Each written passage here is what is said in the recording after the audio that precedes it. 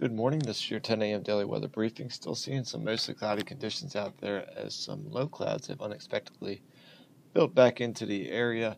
Just some scattered broken deck in the lower layers. We also have some of those high clouds out there.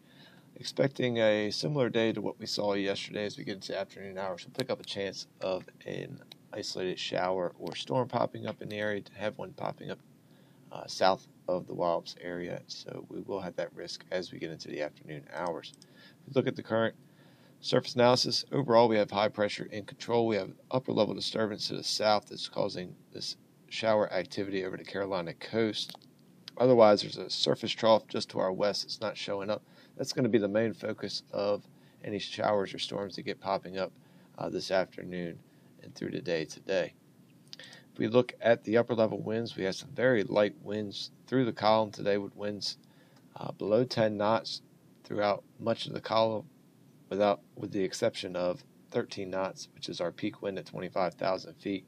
Overall, we have a easterly wind near the surface becoming southerly and then becoming westerly as we go up through the column into the upper level. So light and variable winds through the column and freezing levels at 14,300 feet.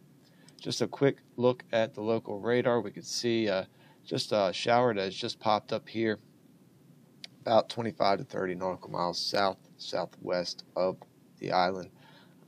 Not expecting any impacts from that shower, as we just saw with those light upper level winds. These storms are going to be fairly stationary. As you can see here, that storm is just kind of sitting there popping up, and it's going to rain out likely.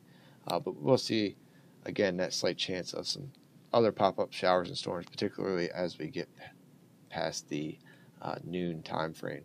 If we look at the current visible satellite, we can see plenty of clouds in the area. We can see that shower down to the south. Otherwise, just those low as well as those upper level clouds that are continuing to swing through the area, and expecting that to continue as we go through the day with those southeasterly winds. If you look at the short-term models, see how things play out over the next 24 to 48 hours. Again, as we go through the day, we'll see those afternoon hours kick up some pop-up showers and thunderstorms. For the most part, we'll have a better chance of seeing lightning in the area than we will actual rain. About a 20% chance of rain actually makes it here over the Wallops area. Otherwise, we do have a chance of seeing some just storms in the vicinity that could trigger a lightning advisory or lightning warning. That should start to wrap up pretty quickly as we get past the 1700 local time frame, and as we go through the overnight, once again we'll have a chance of seeing some misty and foggy conditions, reducing visibilities as we go through the early morning hours on Friday. As we get into Friday, as the sun rises, that should start to dissipate, and then once again we'll have a chance of some pop-up showers or storms in the afternoon. Friday looks to be slightly less than what we'll see today, so probably about 15% chance for tomorrow. And then as we go into Friday evening, this boundary starts to push into the area, and as it approaches, that will bring a slightly better chance as we go through the overnight hours of maybe seeing a shower in the area, possibly a thunderstorm. But some of that activity, as you see here, will start to dissipate as we get past sunset and lose that daytime heating. Then things quiet down as we go into Saturday morning. Once again, we'll have a chance for some patchy fog and mist around. If we zoom out, look at the European model here, similar day for Saturday, typical summertime day where we'll have those afternoon chances of a pop-up shower or storm, as you can see indicated here.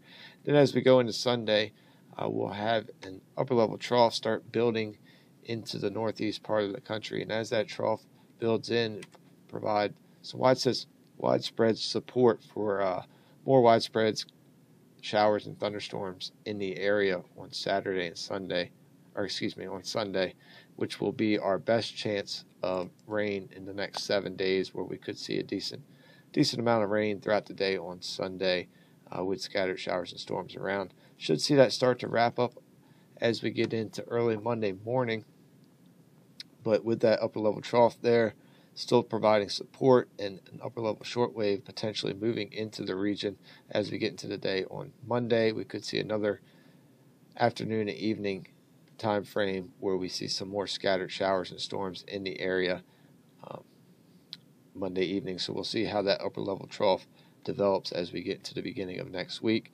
possibly seeing that lingering around into early Tuesday before things start to break up and we see a clearing trend as we go later in the day on Tuesday as well as into the day on Wednesday. So if we look at the 24-hour weather risk chart for today, we're starting off green this morning. We're expecting those southeasterly winds to continue picking up to around 7 to 12 knots for the afternoon. We'll see temperatures getting up to around 83 to 85 miles per hour this afternoon, 83 to 85 degrees this afternoon. And that will provide a heat index of 92 to 97 as we do have some humid conditions out there this morning. But we do pick up that yellow risk for precip or lightning during the afternoon. And then the precip chance should diminish after 1600 local with just a chance of a lingering thunderstorm in the area until about 1700 local, and then that starts to dissipate. And as we go into the evening hours, we'll see some clearing of the high clouds and light and variable winds that will allow temperatures to cool down to around 74 degrees and provide a decent chance of seeing some mist and fog in the area, reducing those visibilities down to 4 miles, possibly down to 1 mile as we get into the early morning hours. Right now, tides are running slightly above normal. If we look into our Friday, looking to be a partly cloudy day, slightly less chance of seeing a pop-up shower or thunderstorm, so we have gone green for today on Friday, about a 15% chance, not enough to put any colors in there, but chance still being there. Otherwise, seeing a high around 85, and that's going to put our heat index values around 90 to 95. As we go into Friday evening, a slightly better chance with that boundary pushing through. So we do pick up the colors of the yellow for precip and lightning. So we'll see partly to mostly cloudy conditions with that slight chance of a shower or thunderstorm with that boundary. Otherwise, we'll see a chance of some low clouds and fog forming once again during the early morning hours as we move into Saturday. So we pick up that yellow risk for reduced ceilings and visibilities. As we go into Saturday, we'll see partly to mostly cloudy conditions. Once again, continued slight chance of a pop-up afternoon shower or thunderstorm.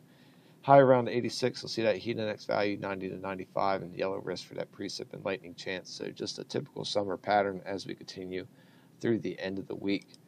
If we look into the extended forecast here as we go into Sunday, again, that's our better chance of seeing some more widespread showers and thunderstorms as we get some better upper level support with that upper level trough moving through the area.